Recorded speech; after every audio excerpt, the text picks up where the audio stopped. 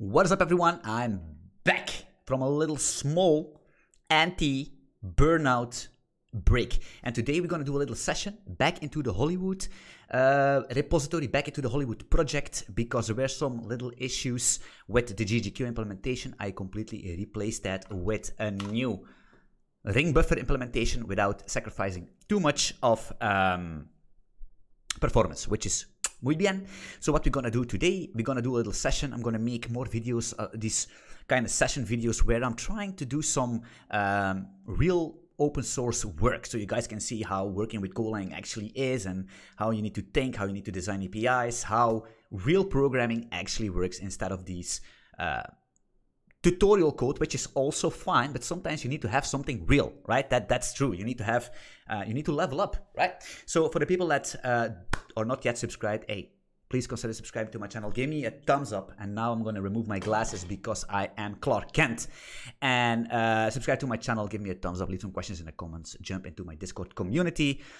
All links are down in the description. For the people that want to learn a lot about Golang, I have two amazing things. I have my Patreon page for the more experienced Golang developers, or intermediate, I would say. And then I have, of course, the full-time GoDev program. If you're, it's a complete course from A to Z. Check that out. It's pretty amazing. I think we already crossed 200-300 people, students in there, so that's nice, right? All right, cool. It's just also summer sale, 50% off. Let's get started. So what we're gonna do today basically is check which branch we are. We should be in the Poison branch. Yes, we are. So for the people that don't know what an actor model is, you need to look that up, right? I have already some videos about that. We're not going to cover this, but we're going to do something cool. So let me open up my examples Hello World, actually, to be honest, this one, right? Yeah, Hello World. So how does an actor actually works? Well, you have, you define a struct, you attach some methods to it, so it implements the receiver-producer interface, and then you can receive based on the messages it's going to get, and you don't, it's basically operates in its own process, and it's cool, it's amazing, it will save you from head issues if you do a lot of distributed programming. All right, so the thing is, you also need to have a possibility to stop your actors, and in the actor world, they call parlance, the actor parlance, they call it poison. And poison is basically going to send a poison pill, which is a message. You're going to send that to your actor, and it's going to continue to process its messages, its inbox. And the first time it sees a poison pill message, it's basically going to stop. That's what it is. So it's basically an asynchronous way to first let all the pending messages being processed, and then your poison pill comes, and then it's going to stop.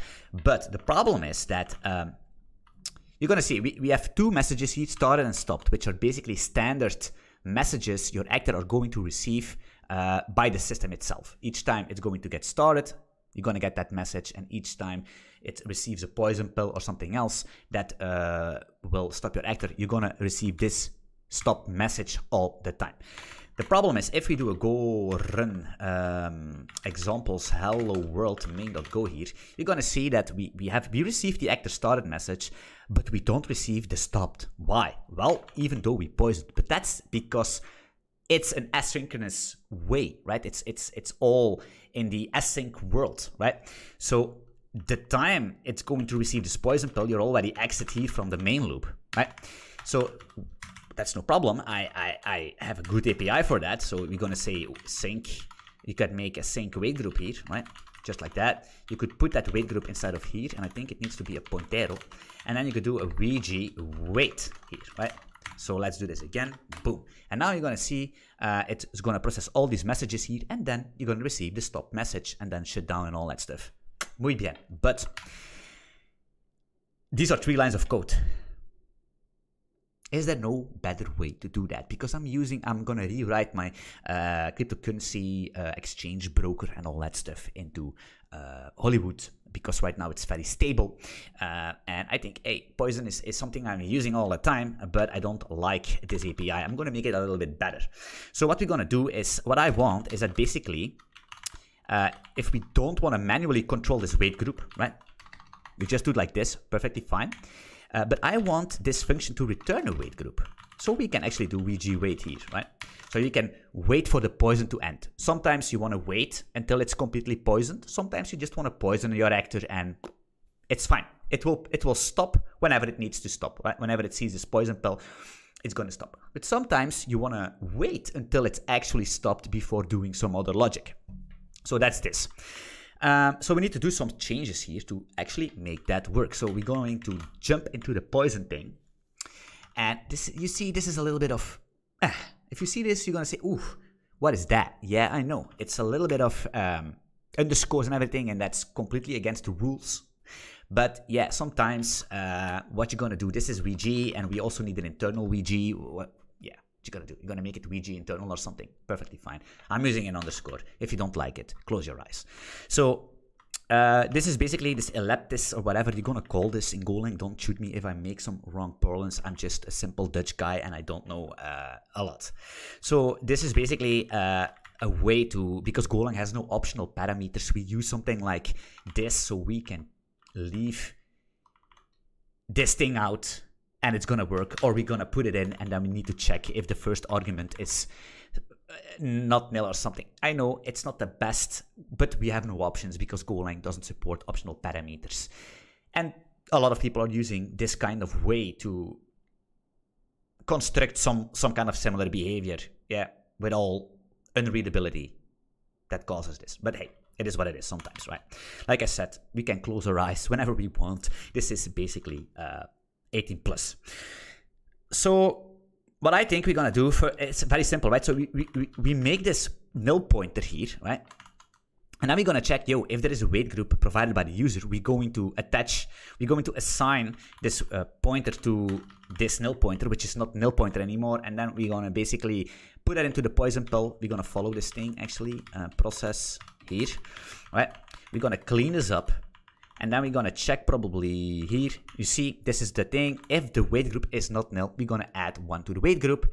And then we are going to do some stuff, shut it down, clean everything up, process the messages. And then we're going to publish to the event stream. So every actor in your system knows that some actor is going to stop. And then we're going to call done. And we're completely exited. We are completely poisoned. The actor is gracefully shut down, right? So what I think we're going to do is to make this actually backwards compatible. Where the hell are we, Age? Poison. Here. No. Engine, actually. Here. Yeah. This is the thing. All right. So what we're going to do is we are going to basically return here, I think, a pointer to a Sync.WaitGroup. Wait group here, like that. We're going to return. Why do we return a pointer? Because otherwise we need to copy this wait group. And you cannot copy if Golang says, if Golang, the internal library flags with a no copy, you cannot copy it. Or we need to do some nasty stuff. So I'm just going to return a pointer. It's fine. It's completely fine. The user will not have any side effects by that. So if the user provides, right, this is basically if the user provides a wait group, we're going to use that. But if the user doesn't provide us a wait group, we are going to assign a sync wait group ourselves so we can return this wait group right here, right? Because if we don't assign a new wait group to this it's a nil pointer, right? This is basically, it's going to be nil, right? But not anymore, because if there is no user provided wait group given, we're going to assign a new one. So the thing is that this add function will, in this case right now with the refactor, this add function will need to be called every time, nonetheless, if the user provides or not, because this is never going to be null. So we need to move this here, right? It's very simple, right? So we're going to check if there is a wait group provided by the user, use that. If not, use our own, add 1, and everything should work, I think. Let me see. So we're going back to this main example here, which I'm going to use as a victim for my test. Yeah, let me see. Right, so we're gonna do this hello world run. Boom, you see it's working, right? So we wait until the actor is stopped. If we don't want to wait, we just do nothing here and then run again. You see, and now it's doing stuff, but the main exited already. The main function exited already, so it's already GG. That's perfectly fine. Actually, that's amazing, to be honest. Do we need to do something else here? We could actually leave that into this thing, so people know how to use that. So we're gonna say that VG is this, and then VG wait is gonna be fine. VG wait. So now the people that using this thing, they're gonna see all these messages and the actor stop message. So it's gonna make a lot of sense for them. So that's perfectly fine. The question rather is, do we have examples where we maybe, what is this? MDMS. Crazy. Probably a contributor or something. Restarts.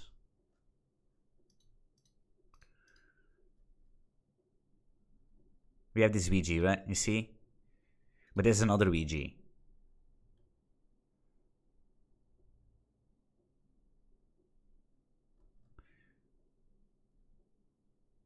It's fine. What's this TTT? This is my testing thing. I'm gonna delete that.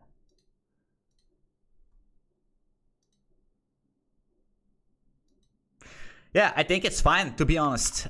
We did what we needed to do. So it's a very simple session here because, but hey, you can learn something about it, right? It's basically this VG wait and wait groups. It's a very, I think it's amazing that it's provided by Golang. So you should use them. Actually, you should abuse them because it's an amazing concept and there's a lot of possibilities, a lot of patterns you can do with them, right? You can use them for a lot of stuff, right?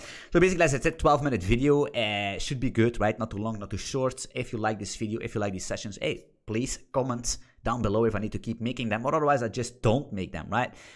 It doesn't really matter. I'm just trying to figure out what you on the other side of this beautiful Sony camera wants to see. I'm looking forward to see you in the next video. Stay strong, stay safe. I love you.